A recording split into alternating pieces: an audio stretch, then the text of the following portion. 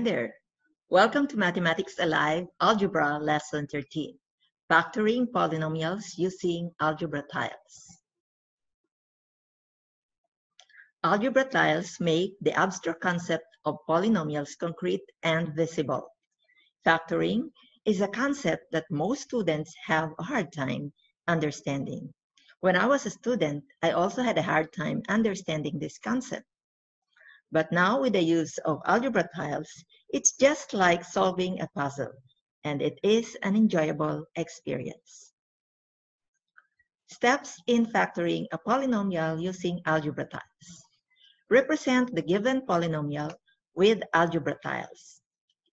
So for my algebra tiles, I represented x squared with yellow tiles, and then unit tiles with yellow small squares, and then the x tiles are in green to make it colorful. And the dimensions of my x tiles are 1 by x. The counterpart for the negative tiles are all in red. Second step is to make a rectangular area model of the polynomial.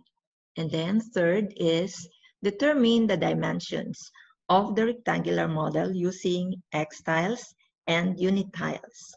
And fourth, write these dimensions as factors of the polynomial. Example 1.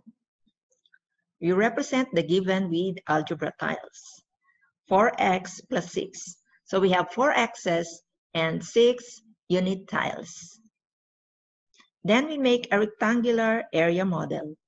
So we see that the vertical component of the rectangle is 1 plus 1, and then the horizontal component is 2x plus 3.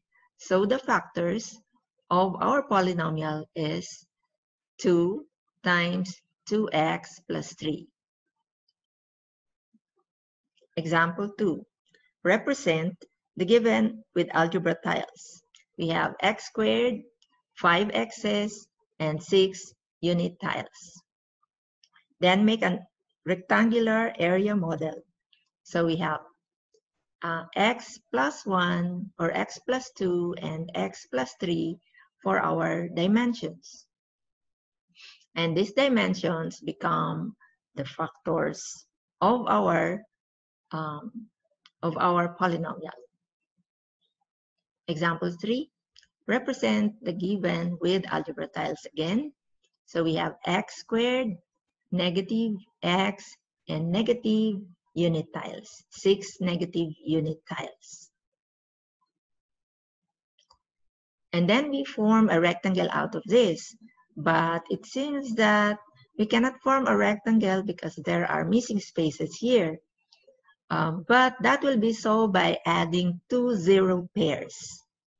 And this will be the result. The factors are x plus 2 and x minus 3.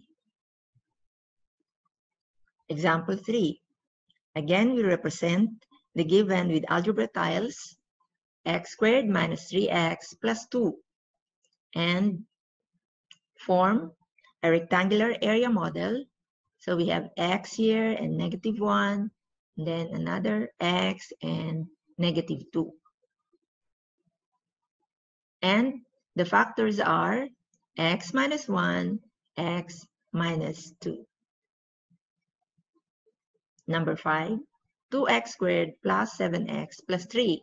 We represent this with algebra tiles. We have 2 x's, x squared, and 7 x's, and 3 unit tiles. Then we form a rectangular area model, and the dimensions are x, 2x, plus 1, and x plus 3. Did you enjoy factoring with the use of algebra tiles? Please like and share this video to your friends. If you have not yet subscribed to this channel, please click the red button below to keep you updated with my latest videos. Thanks for watching, and bye-bye.